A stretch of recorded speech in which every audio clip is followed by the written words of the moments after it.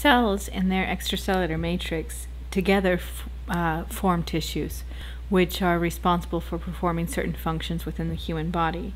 And then, as we know, those tissues will make organs, and organs will make systems.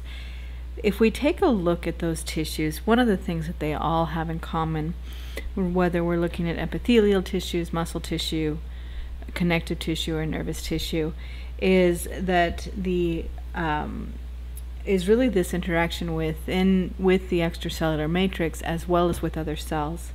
So I'm going to take a second, and I'm going to use epithelial tissue as my example, but it's important to understand that nervous tissue and muscle tissue also have similar types of relationships, each cell connected to each other and to the extracellular environment around it. Connective tissue is a little bit less so. The fibroblast and the chondrocytes and the other cells that are found within the connective tissue do in fact interact with their extracellular matrix, but they're usually spread and placed far enough apart that they don't necessarily connect directly with other cells. So if we take a look at the epithelial tissue and the way it's going to work, first let's talk the extracellular matrix. The extracellular matrix is going to be composed of proteins that are secreted from the cells. Connective tissue essentially contains a tremendous amount of extracellular matrix. Those collagen and elastin fibers that you saw in your anatomy class are secreted by cells. They're secreted by the chondrocytes, by the fibroblasts, by the osteocytes, and that matrix fills this extracellular space. In between the fibers is fluid, a jelly-like fluid, which we would refer to as the extracellular fluid or the interstitial fluid. And so if we take a look at our epithelial cells, what we would really see, and I'm just going to draw a very rough diagram of these cells, is we would have our cells, and I'll go ahead and throw on some microvilli here. Okay. And we'll start with a single cell. Okay. And out here, what I'm going to say, this is the lumen. And it could be, because I put microvilli in there, it would actually be the lumen most likely of the small intestines. But if this were a cuboidal cell, then that lumen could be in the renal system. It could be one of the tubules that exists in the renal system. But regardless, it's this lumen, and it's going to be filled with fluid as well as other substances that we will talk about in more detail with the digestive system. Of course, because it is a cell, we're going to have my nucleus, and we're going to have my endoplasmic reticulum. We'll have both the smooth and the rough. We'll have some mitochondria in there. We'll have a Golgi apparatus somewhere around here, maybe some more endoplasmic reticulum, and some lysosomes, and what have you in terms of the organelles. They're all going to be present within this cell. In addition, we're going to have my connective tissue. And so, my apologies, I misspoke, my cytoskeletal tissue. And so I'm actually going to go ahead and erase my organelles now that you acknowledge that they're in there and you saw my beautiful, lovely drawing. We're going to look at this connected, my apologies, I keep misspeaking. But anyway, we're going to look at this cytoskeletal tissue. And you know, of course, that there's cytoskeletal tissue that are the actin filaments that are going to give structure to the microvilli, as we discussed. And then we also talked about these, I prefer to call them these belts. And these are filled with dense connective tissue that essentially transverse the cell. Okay. And we're going to come back to those. I'm going to talk about the importance of those belts. But we also have a network of connected cytoskeletal tissue, and I'm going to draw it down here. And then, of course, we would have some all throughout the cell. And then we'd have our network, you know, our spider web, so to speak, of connective tissue connecting the different regions of the cell. So that's my cytoskeletal. I have connective tissue on my brain, cytoskeletal proteins there. Now, so the extracellular matrix then is going to be out here. The liquid portion we would refer to as my interstitial fluid, okay? And then we also have the collagen fibers, the elastin fibers, some other proteins, glycoproteins, which are carbohydrates combined with proteins, proteoglycans, which are also carbohydrates combined with proteins. We're going to have these all out in this extracellular space. And so, yes, we've got some fluid there, but we also have this vast network of proteins, collagen fibers, elastin, and so forth. Let me remove my interstitial fluid. I'll put it back in a second. It's in my way. Okay, so my network of proteins and glycoproteins and what have you out here. And this would be my extracellular matrix. And it also generally is going to be, you would have heard the term in your anatomy, your basal lamina or your basement membrane, and then beneath that we would have quite often areolar connective tissue. You've probably heard the term lamina propria. That's essentially what we're looking at here in a very simplified schematic here. And then of course the interstitial fluid would be the fluid that bathes those proteins. This is just one cell. Now this cell is going to, I'm going to talk first about junctions that are going to connect this cell. We want this cell to stay in place. We want this cell to stay anchored down to something substantial so that we don't have friction just lifting these cells off and carrying them away. And so what we end up having is a network, and I'm simplifying this drawing. Where did my drawings? There we go. I'm simplifying this drawing for you to kind of give you this visual idea of it. And what we're going to have is a network of proteins. And these proteins are going to be, some of them will be what we call transmembrane proteins. And the trans means to go across. And so a transmembrane protein has a part of the protein, and again, please remember I'm simplifying this, but a part of the protein that is inside the cell. And referring back to those molecular interactions, this protein combines with the cytoskeleton. It interacts with the cytoskeleton. The protein has a binding site, the cytoskeleton has a binding site, and they join together. That binding site contains amino acids that will be energetically favorable for it to fit together. Both the shape and the molecular properties cause it to fit together.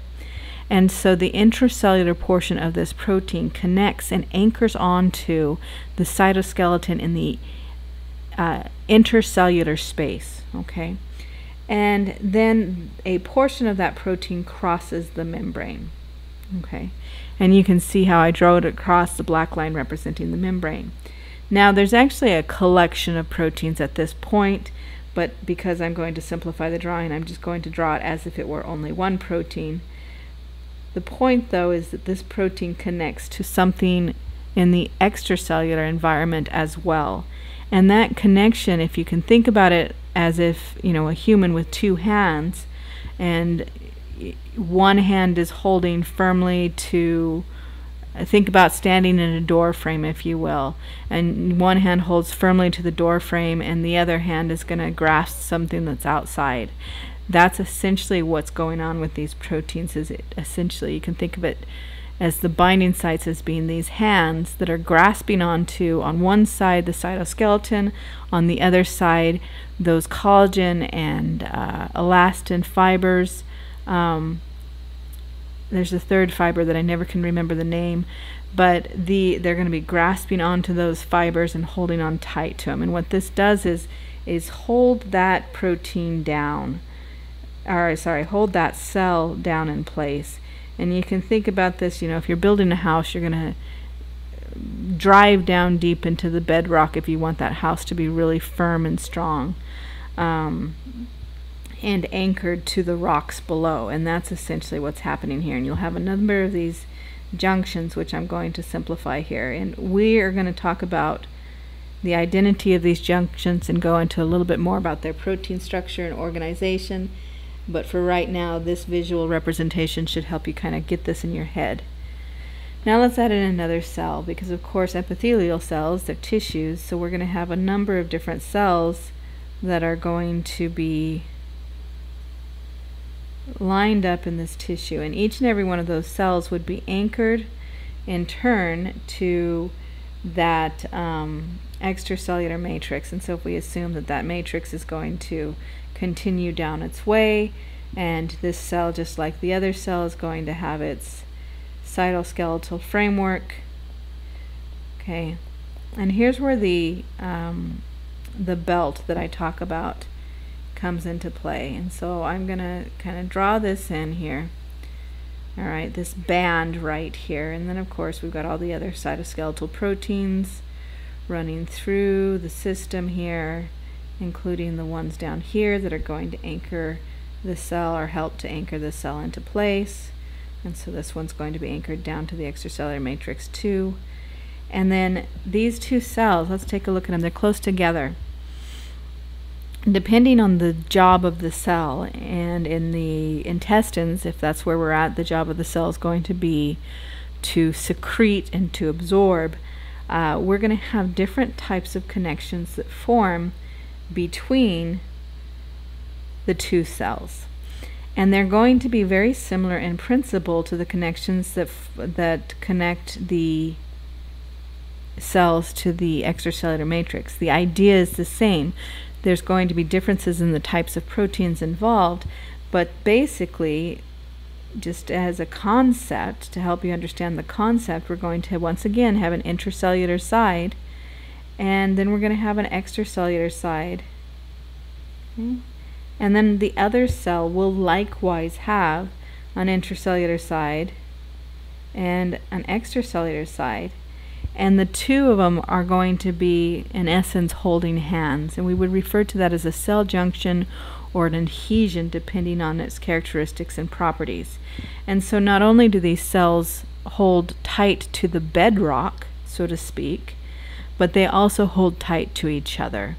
And based on that tightness, it's going to regulate the transport of molecules in between cells. So we have two types of transport when we're dealing with an epithelial layer. One is called paracellular transport, and you're going to want to know this for the exam. Paracellular transport refers to transport in between cells. So if these cells are connected with a loosey-goosey type of connection, we can get substances like water or sodium ions traveling in between these cells into the basement membrane, into the other side. And so we would refer to that as paracellular transport. Now, paracellular transport is not regulated. If it's small enough, it's going to transport through that region there. Small water-soluble molecules can get through paracellular transport in some tissue types. And there are some junctions that will prevent it. We'll get into that. The other type of transport that you need to know is called transcellular transport.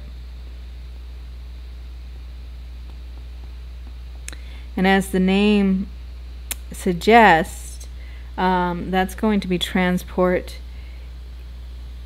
through the cell, and so that will go directly through the cell, which means anything that transports through the cell has to cross the apical membrane. And you'll remember from your anatomy, the apical membrane is the side that faces the lumen, and it's got to pass through the basal laminar membrane, or also called the basement membrane.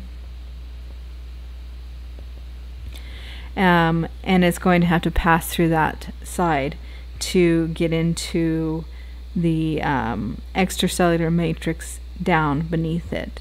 And so both of those concepts, transcellular then would be through the cell, as opposed to between the cell. And so those are two important concepts that you're going to want to know. So if we take a look at the types of junctions. Let's go ahead and move on here and take a quick look at these junctions, and you'll want to read more about these in the book and understand them. The junctions that I'm going to talk about here, the first one I want you to know is something called the tight junction. And the tight junction is often found in epithelial barriers. So if we go back to the epithelial barrier that exists in the small intestines, we don't want a loosey-goosey connection. We don't want things to just flow freely in and out across those barriers, because that would actually prevent that epithelial barrier from providing protection against the things that we eat. Not everything that we eat is going to be good for us to absorb, and so we tend to restrict absorption to molecules such as glucose and amino acids and carbohydrates. I'm sorry, glucose is a carbohydrate, fatty acids and so forth. And so that restriction is critical to the function of the cell. So we really do not want any kind of paracellular transport in certain epithelial tissues. So in the intestines, no thank you to paracellular transport. In the renal tubules, no thank you to paracellular transport. And so the way that paracellular transport is prevented is through these tight junctions.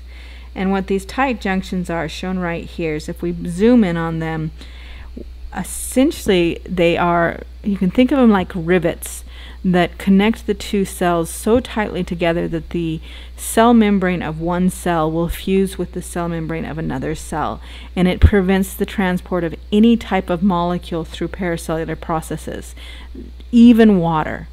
Okay, so even water can't get through that tight junction. And so we see a lot of this with barriers that we have. If you think about the bladder, for example, we're going to have tight junctions. That transitional epithelial has tight junctions in it, because otherwise we would have urine leaking into the interstitial fluid, which would be counterproductive. And so we definitely have tight junctions there. And there's other places in the body that I'm sure you can, as you think and put your mind to work, you can see these types of junctions. Now the components of this is, if we were actually to zoom in on this, we would see a collection of proteins. We would see these plates or these plaques on each side of the cell. So this plaque would be in one cell and this plaque would be in another cell.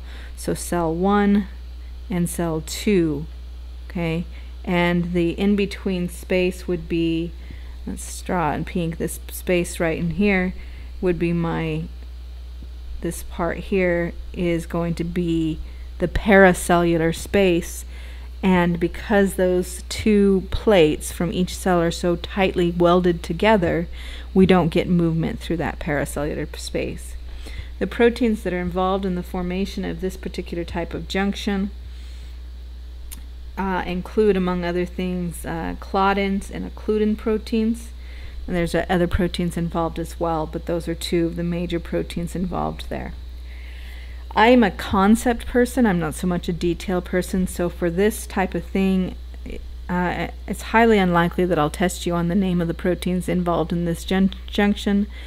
Claudin and occludins is unlikely to show up on the exam, but the concept will. So I might ask you a question such as, which of the following junctions are going to prevent paracellular transport? Something to that effect, that concept, that main idea. If we move on to the next type of a junction, we're going to be looking at adherent junctions.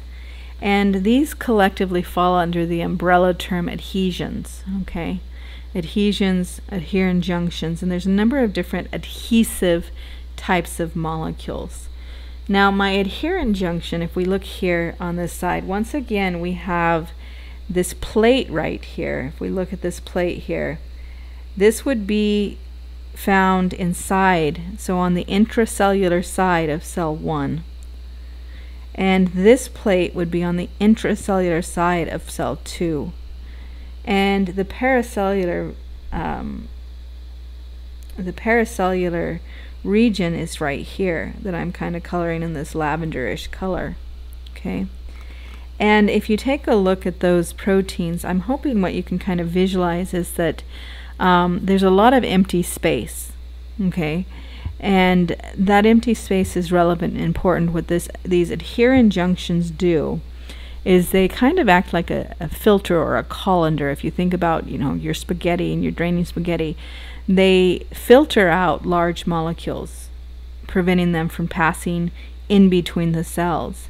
But small molecules such as water and ions can pass through that very quickly and easily. So in this particular example, paracellular transport definitely occurs, and so molecules move in between the two cells, especially small molecules like water, sodium ion, chloride ion, hydrogen ion, bicarbonate ion, and so on and so forth. Okay, those are going to be moving through paracellular transport through the adherent junctions. Just a quick comment, tight junctions are often referred to, let me go back up here and write it up here, as the brick wall. And you can imagine that, a brick wall is not going to allow things in between the bricks because you've got this mortar in place. Whereas the adherent junctions are often referred to as the picket fence. And of course, if you look at a picket fence, there's space in between the fence posts and the slats, and so things can get through, small things can get through. The next type of junction, which again falls under the generic umbrella term of adhesion molecules, is the desmosome. Now this is a much tighter link, okay? And this is going to allow very minimal transport in between the cells. Now I do believe water can get through, but in general it's going to prevent most transport, not all. And you can kind of see again from the structure and the way it's drawn that we have, once again, this plate here is part of cell 1 and this plate here is part of cell 2. Both of those, so the plate is on the intracellular side of the plasma membrane in cell 1, and then the plate is on the intracellular side of the plasma membrane in cell 2. And then we have here, we've got cytoskeletal fibers that you can see here being grabbed onto and held together by an assembly of proteins, and then the paracellular space, which you can see right here. There's not a lot of space. It's not as tight of a seal as the tight junctions, but it's certainly tighter than the adherent junctions. And so minimal paracellular transport can occur. As I mentioned, I think it's really just water, and even that's not going to travel super well through that. Okay, and so that's the that's the desmosomes.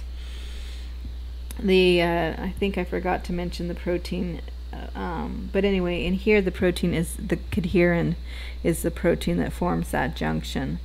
Cadherin is also a part of the adherent junctions, which I'm hoping that kind of makes you think, wait a second, if we have two cadherins in both these types of junctions, what else makes the difference? And the answer is the presence of other proteins that are not mentioned here.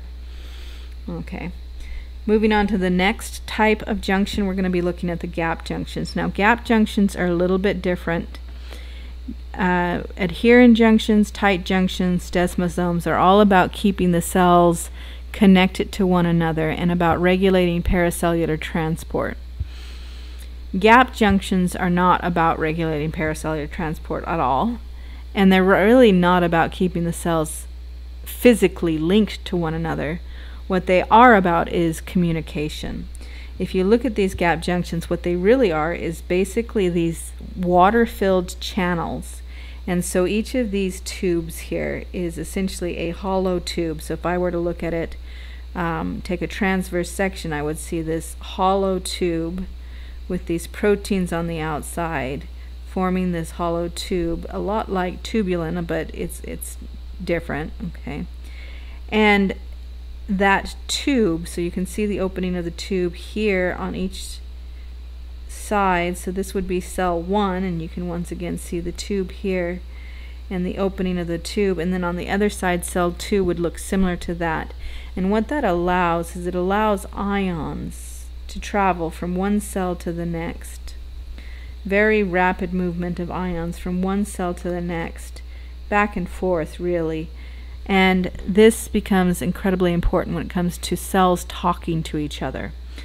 So we'll see these, we'll look at these again. We find these types of junctions, gap junctions, exist in smooth muscle cells, they exist in cardiac muscle cells, and they provide rapid electrical communication. The electrical communication has to do with the movement of calcium and sodium ions through those channels. Other small molecules can move through, certainly water can move through as well. And then the last junction that I want to, or adhesion molecule that I want to talk about, is the hemidesmosomes. And you're going to notice right here that the hemidesmosomes are actually what's going to link the cells. That's the, let's go back up here really quickly, that's the green ones here. Okay? Essentially what I was drawing, as I told you, it was very overly simplified, but those would be proteins found in hemidesmosomes. And hemi means half. The structure of a hemidesmosome is very similar to the desmosome, except for in this case we have two sides, one from each cell. Here we just have this side is from the cell itself, and then this is the extracellular matrix, and you can see these connections together. We've got intermediate filaments, by the way, these are also intermediate filaments connecting to each other, and that's actually what holds things down tightly. And so this is why when you scratch your skin, you don't have a whole layer of skin coming off. So super important to their function and job.